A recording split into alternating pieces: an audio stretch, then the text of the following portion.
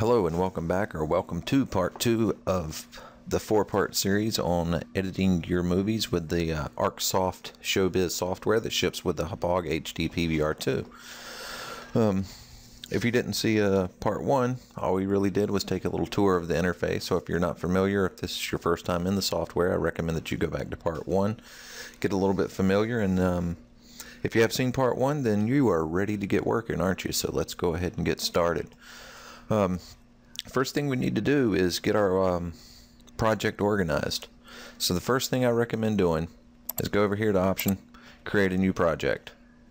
Then come down here, new album, title it whatever you want your project to be, whatever's memorable for you. I'm going to title this part 2 of 4. So we've got that. Then over here we can start importing media for this, and the reason why I do it this way I will get to in just a minute. Alright, so now we have all of the media that I'm going to be using for this video in there, and now I'm going to immediately go over and add something to there and immediately save the project.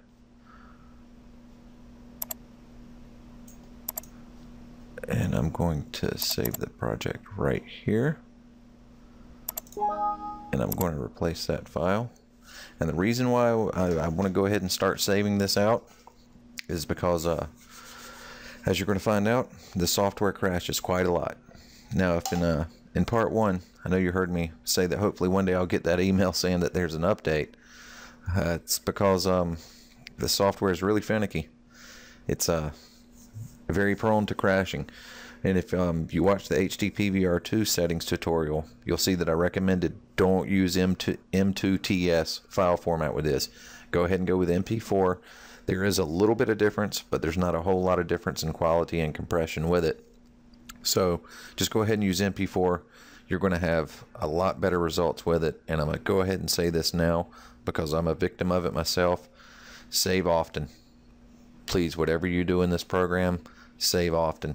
I wish there was a shortcut for it. It looks like there might be. I'm going to find out. Hopefully no, it can't be, because save project and save project as is the same thing. But let's try. We'll Control S. Not sure if it's saved or not, but we're going to go ahead and move on.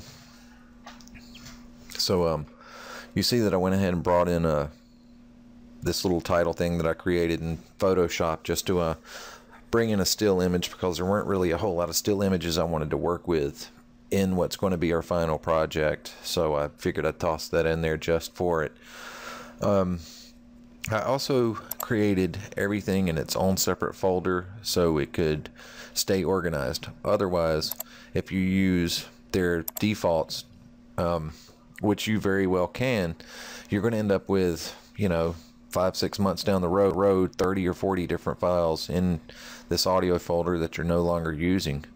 So the only thing I would put into these are things that you know that you're going to be using often. Like I'll probably use this WAV file for another introduction or another intro music down the road, so I'll go ahead and put that in there. And let's just say that I end up making some more tutorials, which it looks like I will be with the Arcsoft software, so I'll go ahead and put that in the pictures because I probably will use it again. And you might notice that those weird wacky wild balloons are no longer in here because I'm really never going to use them. So if you want to get rid of the stuff that's in there, go ahead and right click and then go ahead and go to delete and delete it and get it out of your life forever. Other than that, that's pretty much it. So I'm just going to go ahead back over here and load up part 2 of 4. And well, it looks like we've got our album organized and created and everything else. I mean, I can stretch this out, but we're already at about 5 minutes as is. So let's just go ahead and close that down, and I will see y'all in just a few minutes with part 3. And thanks for watching. Remember to comment, like, and subscribe. If you have any questions about anything I've done, or if I need to explain something a little bit more, please feel free to ask me. I always answer my comments and everything else. So thanks for watching.